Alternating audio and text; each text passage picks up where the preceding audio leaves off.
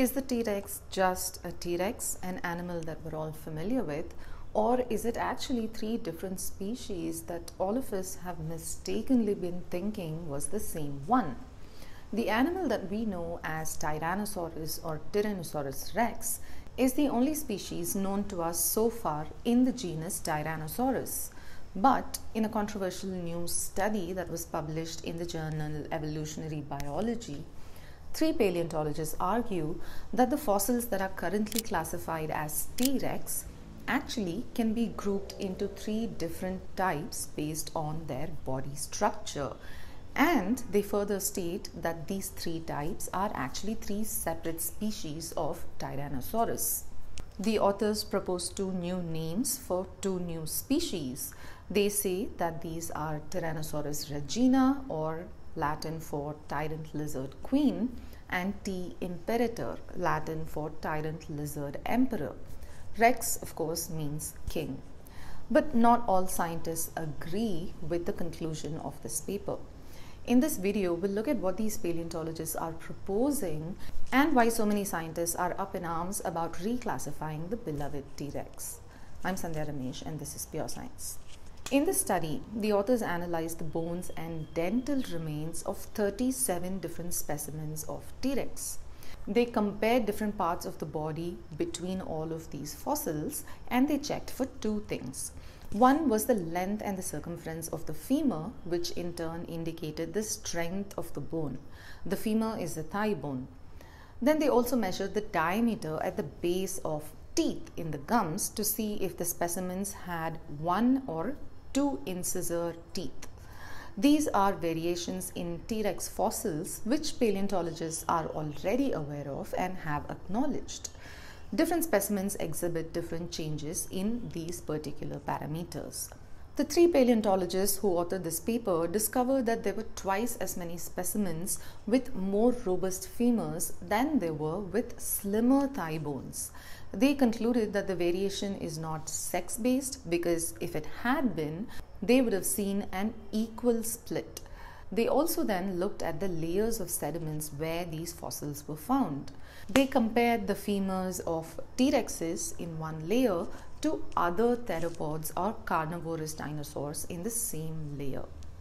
They saw that in the lowermost layer, the femur robustness was not differing among different species of carnivorous dinosaurs or theropods. So they conclude that in this lower layer of sediment, where they found 6 femurs and studied them, only 1 species of Tyrannosaurus or Tyrannosaurus existed. Then they checked the middle layer of sediment and the upper layers of sediment. With sediments, the higher we go, the more recent in time are the layers. They found that in the middle layer of sediment, there was only 1 femur that was thin. And in the upper layer, they found 5 thin femurs along with other robust femurs. So the authors of the paper conclude that initially there had been an ancestral T-Rex, a common ancestor with robust femurs. This is the one that they found in the lower layer of the sediment. They say that this species then evolved to have more slender femurs in later species. The authors say that the differences in femur robustness across layers of sediments may be considered distinct enough that the specimens could potentially be considered separate species. The authors say that Tyrannosaurus imperator relates to the specimens that are found in the lower and middle layers with more robust femurs and 2 incisor teeth.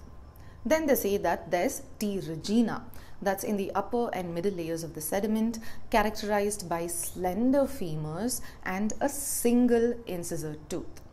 And then there's T. rex, they say, found in the upper and middle layers once again, along with regina, but with more robust femurs and only a single incisor. So the king and queen descended from the emperor, they say. The 3 paleontologists in this paper claim that the differences are subtle enough to look like variations among different individuals rather than be completely different species, and so all of the Tyrannosaurus fossils that we know have been mistakenly all classified as T-Rex without accounting for these subtle variations. But not everyone agrees with the conclusion of this paper. Since it's come out, most paleontologists seem to have disagreed with it. Most scientists think that the variation in femurs is brought about by how T-Rexes grow in their environment. As the dinosaurs matured and reached sexual maturity and adulthood, they started to grow differently. Their build might have changed depending on their sources of food, how much they hunted to get that food, and in general, the ecosystem they inhabited, the terrain, and many other such factors.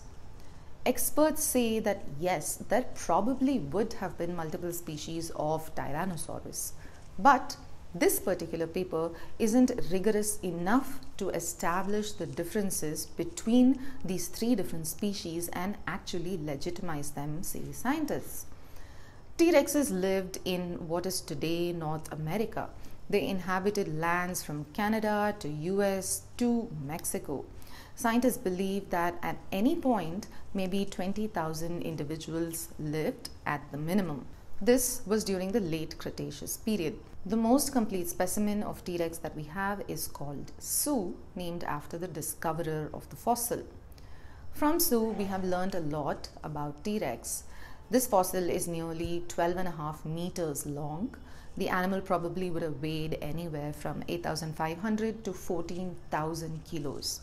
Sue had a robust femur and is the holotype of T. imperator in the new paper.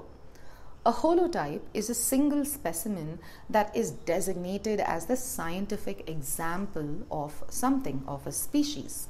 So here, Sue is the holotype for Tyrannosaurus imperator. There is another fossil which contains nearly half the bones of the animal, and this is called WANKEL rex. This is designated as the holotype for T. regina in the new paper. There are smaller fossils of individuals as well that paleontologists have discovered, and have also discovered ones that have lived to be very old when they died.